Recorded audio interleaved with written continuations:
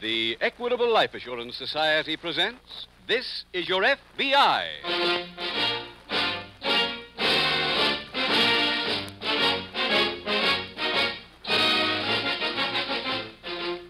This is Your FBI, the official broadcast from the files of the Federal Bureau of Investigation.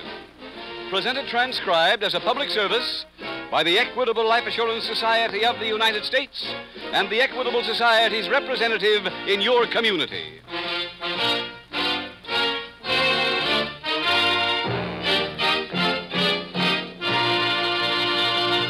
From time to time in their 30s and early 40s, most men and women ask themselves, what will I be doing when I am 65 years old? What are my chances of being 100% self-supporting when it's time to stop work? Well, that's largely up to you and the decision you make right now. One such opportunity for an important decision will be offered to you in our middle commercial. It tells about the Equitable Society's Independent 60s plan. This plan means exactly what it says. Financial independence for you in your 60s. Do you like that idea? Then please listen carefully to this important message from the Equitable Society coming in about 14 minutes.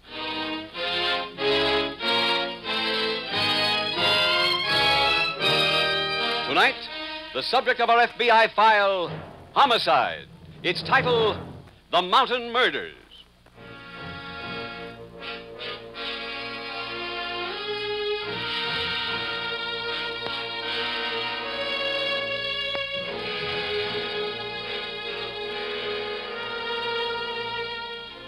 From time to time in its never-ending war against lawlessness, your FBI runs into a type of criminal who might be described as the cold-blooded killer. Others may murder in emotional fury or for self-protection. But this type kills on the slightest provocation, with the pitilessness of a rattlesnake embedding its fangs. He is utterly ruthless, an individual totally lacking in sympathy or imagination. The outlaw of frontier days belong to this breed, as does the modern racketeer. Psychologists say that such character can frequently be traced back to an unhappy childhood, devoid of affection. That is one reason why your FBI urges you to support youth movements and child guidance clinics in your area. With their help, cases like the one discussed in tonight's official FBI file can be kept down to a minimum.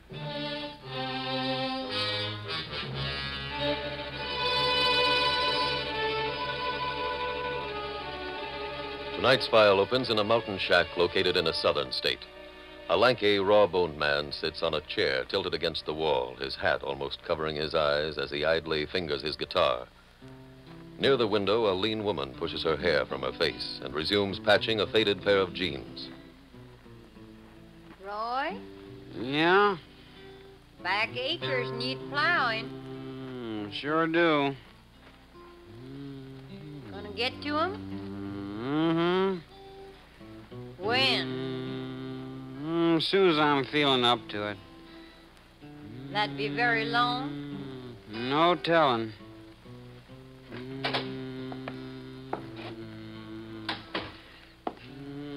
Grandpa, mind that dirt you're dragging in. Oh, the world's too clean anyway. Sure a wind coming up. Gets to being strong enough, might blow them fellers away. What fellas? The one stringing the wires. Roy, you said last week you made 'em quit. Thought they did. I seen two fellers in the south field. South Field, you say? Yeah. I got my traps down there. I ain't telling you just to be jawing. Lucy, where'd you put my rifle? Where it's proper, in the closet.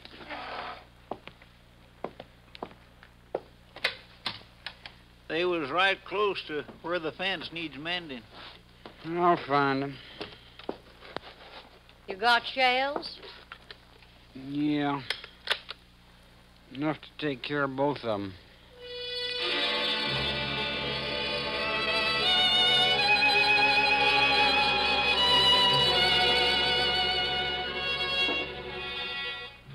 Later that day, a construction gang is at work in a large open field a few miles from the mountain shack. A husky, bronze-faced man yells instructions to his crew. Get that crane fixed and move it down. You men on the cats can roll, too. Pardon me. They said we'd find Joe Scott up here. That's me. Oh, well, I'm Jim Taylor, FBI. This is Agent Tommy Hart. Mr. Scott? We were driving back to the city, Mr. Scott, when the office radioed us. They said you reported some shootings. That's right. And they have it on the government reservation? Yeah. What are the details? You see those steel towers up the hill? Yeah. Once they're up, we string the wire along them. That's a two-man job. One man in the tower and one on the ground. I see. This afternoon, somebody shot the team working on number 9. The county hospital says they both might die. Where's number 9? 2 miles up the hill. Any idea who did the shooting? Well, I suspect a local farmer. Oh? Last week, Bill Carter, one of our engineers, was up by the site of number 9, and a farmer came over and threatened him. He told Carter to stay off that part of the hill, or there'd be trouble. Was that government land, too? Yeah. Carter explained it to him, but he said he wasn't going to have his traps ruined by a government or anybody else. Is Carter around now? Down the road away. Jim, how about me going to county hospital and seeing the wounded man, huh? All right, Tommy. I'll interview Carter. Meet you later at the construction shack.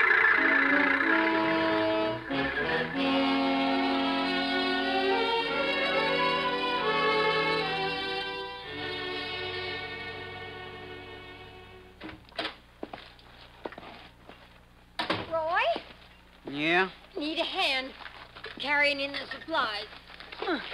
Soon as I'm up. Get my tobacco? Uh-huh. Mighty grateful. Hell, went up a penny.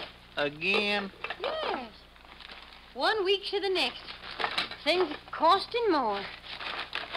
Any talk at the store about the shootings? Mm-hmm. Yeah, guess we'll be having a visitor. Who's coming? Government man. Heard this fella from the power company come into the store and called the government. After hanging up, he said they was sending somebody. When? Today. Roy, maybe you better go hide. You can set yourself in that old cave I used a couple years back. Ain't much for caves. I heard those government men be here today. Oh, Want us all to get rifles and try holding them off? no. You going? Mm-hmm. Soon as I get my guitar.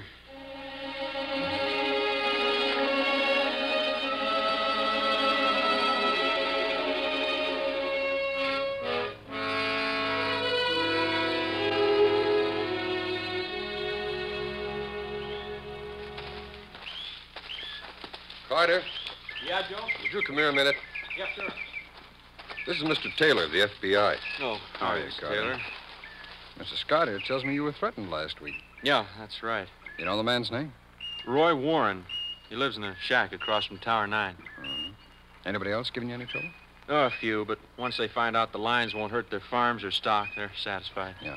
What does this Warren look like? I see. He's over 6 feet, real thin. He's got high cheekbones and black hair. Taylor, you shouldn't have any trouble recognizing him. No, I don't think so. Mr. Taylor, the men he shot were both good friends of mine, so if there's anything I Well, can not do... right now, thanks. Joe, I think I'll drive over and see Roy Warren.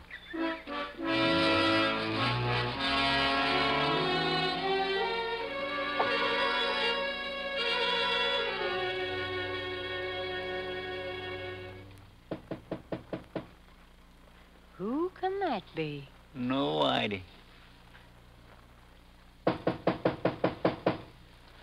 He ain't going away. Yeah, might as well go see. Good evening. Sure is. Does Roy Warren live here? Yeah? I'd like to see him.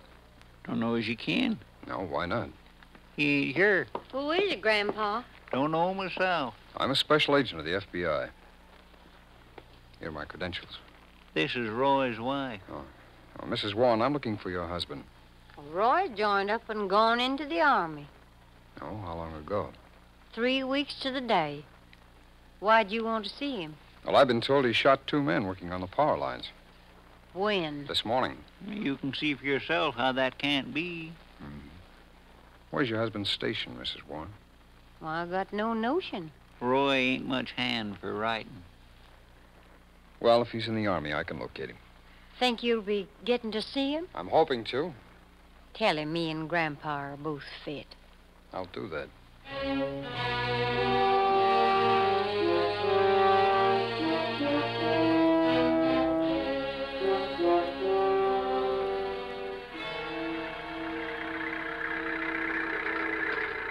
Tommy.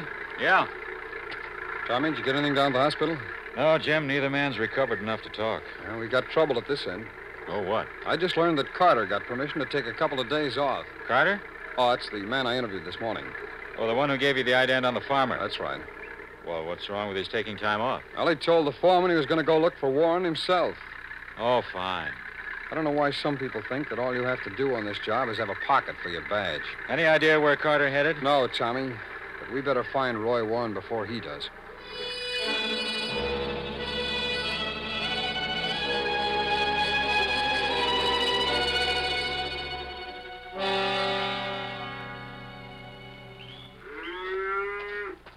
Through milking yet? Pail ain't even damp. Oh, it's the second day she's been dry. Yeah. Hey, who's that? Where? Feller coming to us? He's a stranger. I'll fetch my gun. Never saw him around.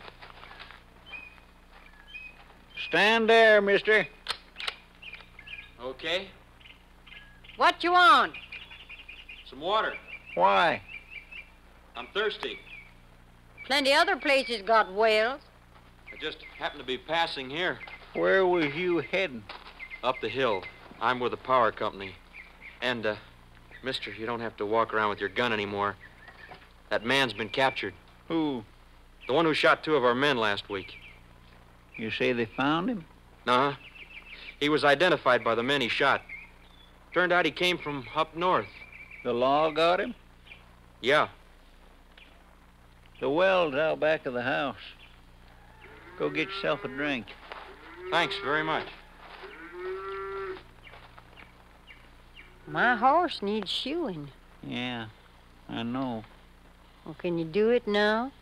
Guess so. Where are you going? See Roy.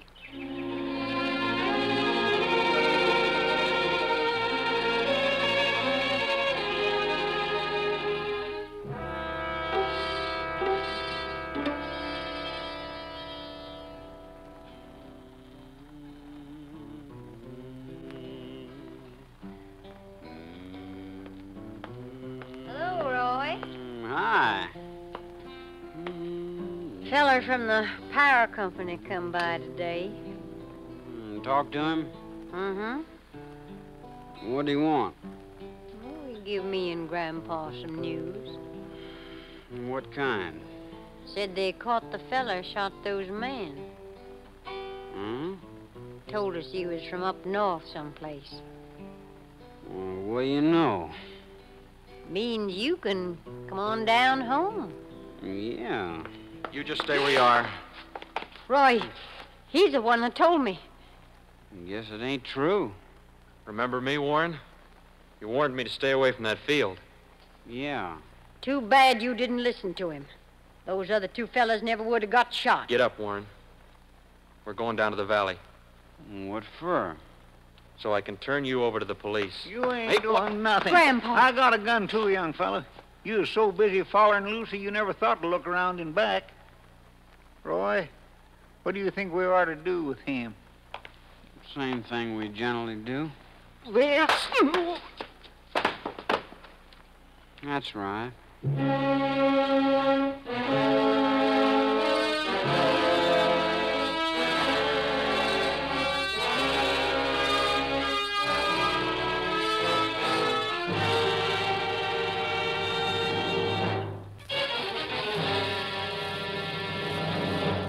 We will return in just a minute to tonight's exciting case from the official file of your FBI.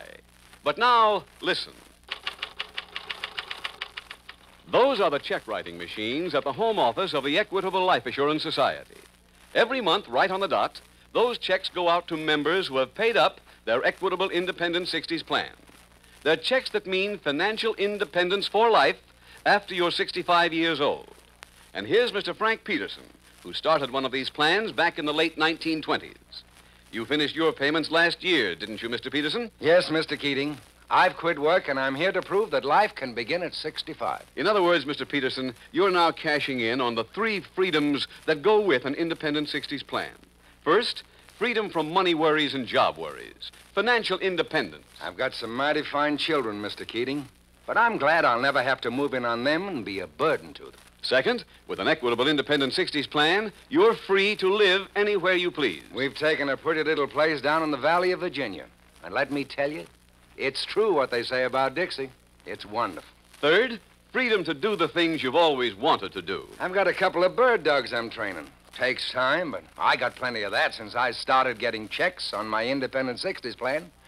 A lot of my friends think I must have made a lot of money to retire like this, but they're wrong. You don't have to make a big salary to afford an independent 60s plan. That's a fact. You don't have to earn big money to begin an equitable independent 60s plan. Ask your equitable representative to explain why you probably have a big head start towards independent 60s because of your Social Security and the life insurance you already own. Often only a small amount of additional insurance is all that's required. A few dollars a week did it for me. Friends, why not profit by Mr. Peterson's experience? Phone your Equitable Society representative without delay, or send a postcard care of this station to the Equitable Society. That's EQUITABLE. The Equitable Life Assurance Society of the United States. And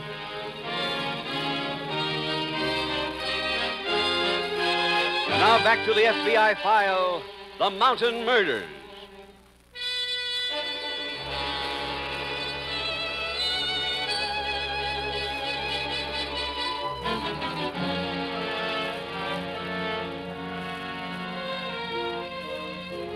Some of Special Agent Taylor's words, which you heard a few minutes ago, are so important that they warrant repetition.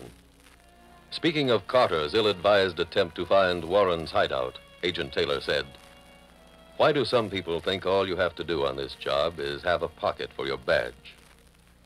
While we may applaud Carter's motives and marvel at his courage, we can only condemn his foolhardiness bordering on stupidity in going after a criminal equipped only with good intentions and a gun. Your FBI takes this occasion to re-emphasize its oft-repeated advice. When a crime is committed, report it immediately to your local authorities. Then keep your hands off unless requested to do otherwise."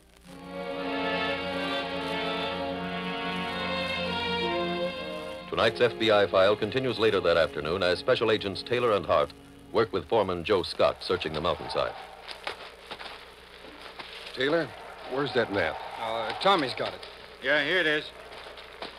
Hold it up, Tommy. Yeah. There. The pilot said he spotted Carter's Jeep there. Yeah. That's where we are now. Well, he might have been a little off. Yeah, that's true. I think we ought to keep moving, huh? Okay. How much more daylight, Joe? About 2 more hours. Wait. Look over there. That's Carter's Jeep. Yeah. Must have come off that cliff. Never saw one that cracked up. Well, if I'm right about the cliff, Carter should be around here close by. Come on, let's look.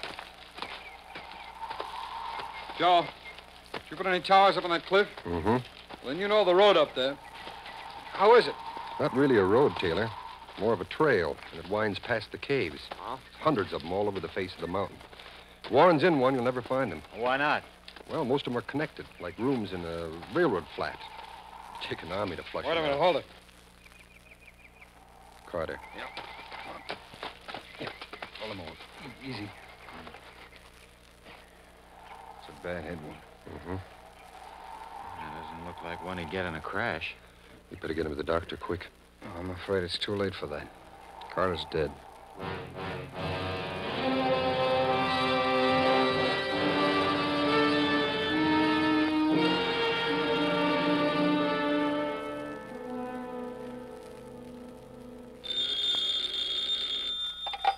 Hello? Joe? Yeah?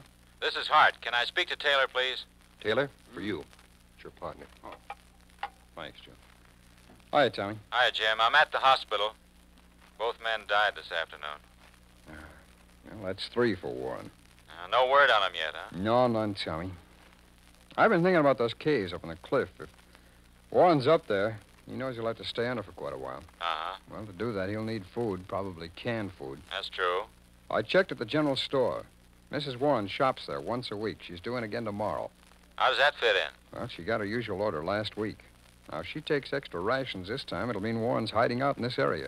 Yeah, but Jim, if we were right about Carter being ambushed after following her, they'll be doubly careful about that now. Yeah, but maybe we can do the job without trying to trail him. I'm having the office rush some special equipment out here.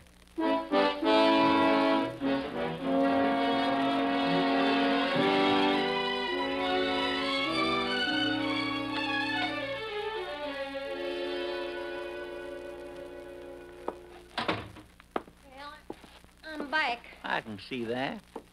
Cans are sure heavy. For Roy? No, his are out in the saddlebags. Uh, Roy's getting to be known. His picture's all over the village. ain't no sense to that. Folks there know him now. Yeah, the power company's put up a reward. How much? $1,000. Seems those two fellers he shot died.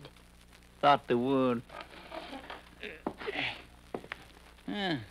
Looks to be clouding up. It is.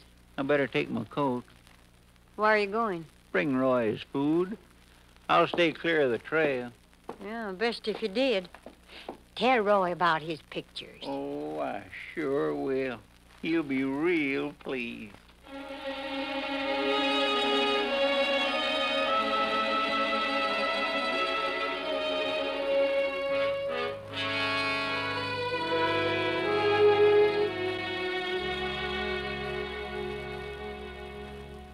Joe, move your chair over here next to Tommy's, will you? Okay. Slide around, Tommy. That does it. You probably recognize this, Joe. It's an aerial photo of the east slope. Mm-hmm. It was made before you put up those towers. Now, would you locate them for us? Can I mark the picture? Yeah. Yeah, go ahead. The first one's here on top, and they string down this way. And how far apart, Joe? Quarter of a mile. Number two's here. Yeah. And this would be 3. Well, that's all we'll need. Need for what, Taylor? Spotting. Tommy, suppose you climb Tower 1 up here. Yeah, sure, Jim. Joe, will you handle the middle one? Glad to. And I'll be up on number 3. Now, the minute either one of you see anybody heading up the hill, call it in. How? Those things in the corner are walkie-talkies. We'll show you how to work them, Joe. Okay. Each of us will have one of these copies of the aerial photo. Now, you see the way the picture's divided into squares? Mm-hmm. All right, each square is numbered. Now, as you spot Mrs. Warren or the old man, you call in and tell me which square they're in, and I'll mark it here on the master map. I see. That way, even if we lose them for a while, we'll have a record of which way they've been heading. Joe, you better take these night glasses. Thanks. Now, anything else? Well, I've got a dozen men we could use, and they want to help. Well, just give them one instruction, please, Joe. Tell them nobody's to follow whoever leaves the Warren house. And, Joe, make that strong, will you? If the Warrens don't think they're being trailed, there's a good chance this'll work. Okay, let's go. We'll show you how to use that walkie-talkie and then head for the towers.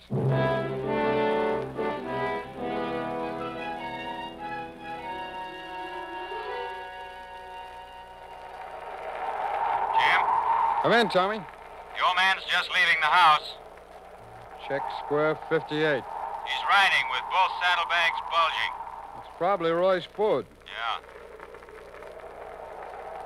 Approaching square 49. Check 49. He's headed into the brush. That line will bring him to the cave in square 14. Yeah. Over for now, Jim. Right, Tommy. Talk to you later.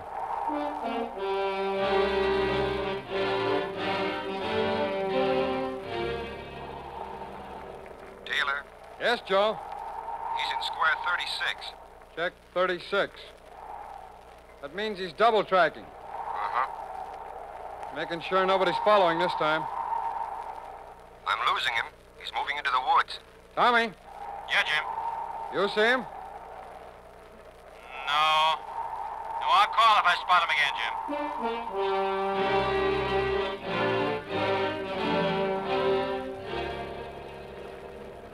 Taylor, Yeah, Joe. still no sign of him. I think I see him, Jim. Yeah, he's in square 28. Check 28. It's clear from there to the top. Okay, Tommy, I'll pick you up and we'll move in together.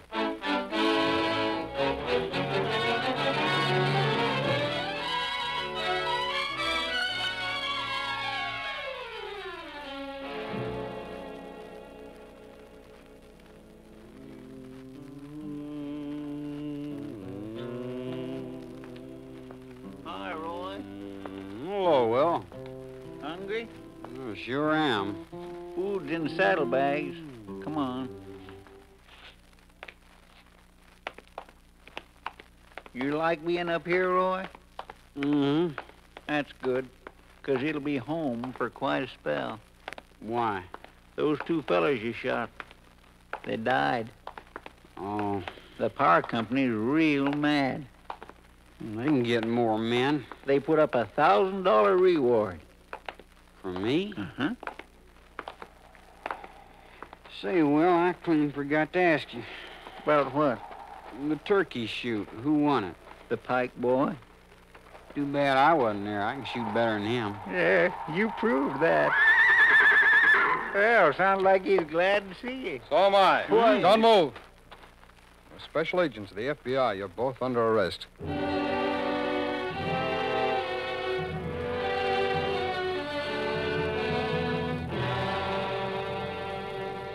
Roy Warren and Will Cooper were tried and convicted in federal court of murder on a government reservation. Each received a sentence of life imprisonment. As you have heard, a physically close surveillance was impossible in this case. As you have also heard, Special Agents Taylor and Hart improvised with what materials were available to them and apprehended the criminals. That ability to improvise is one of the talents for which the men of your FBI have become justifiably famous. Famous throughout the world. No two cases are ever exactly alike, probably for the simple reason that no two human beings are perfect duplicates. Therefore, each investigation calls for its own particular method. The need of law enforcement officers for so many different types of knowledge is what has elevated police work to the status of a profession devoted exclusively to the welfare of you, the American people.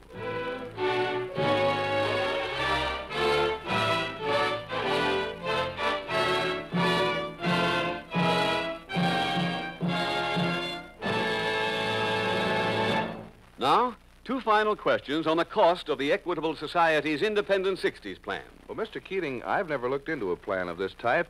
I always figured they cost me more than I could afford. That's a mistake lots of men make. They overlook the fact that their Social Security and the life insurance they already own gives them a big head start towards independent 60s. Another thing I'd like to know, are these plans flexible? If I'm earning more money a few years from now, can I increase the amount of my plan? Many Equitable members do exactly that. After all, the amount of your Independent 60s plan is strictly up to you. Your Equitable man takes into account both your present income and your future needs. He'll be glad to sit down with you at any time, or send a postcard care of the station to the Equitable Life Assurance Society.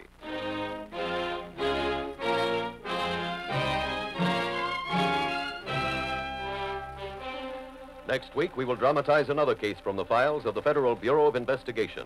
Its subject, espionage. Its title, The Traitor.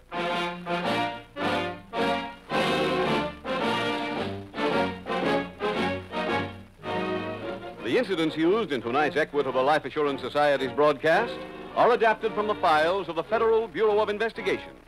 However, all names used are fictitious, and any similarity thereof to the names of places or persons, living or dead, is accidental. Tonight, the music was composed and conducted by Frederick Steiner. The author was Jerry D. Lewis. Your narrator was William Woodson, and Special Agent Taylor was played by Stacey Harris. Others in the cast were Harley Bear, Dick Crenna, Whitfield Connor, Sam Edwards, Jeanette Nolan, and John T. Smith. This Is Your FBI is a Jerry Devine production. This is Larry Keating speaking for the Equitable Life Assurance Society of the United States and the Equitable Society's representative in your community, and inviting you to tune in again next week at this same time when the Equitable Life Assurance Society will bring you another thrilling transcribed story from the files of the Federal Bureau of Investigation. The Traitor on This Is Your FBI. Stay tuned for the adventures of Ozzie and Harriet. The American There's fun- Broadcasting Company.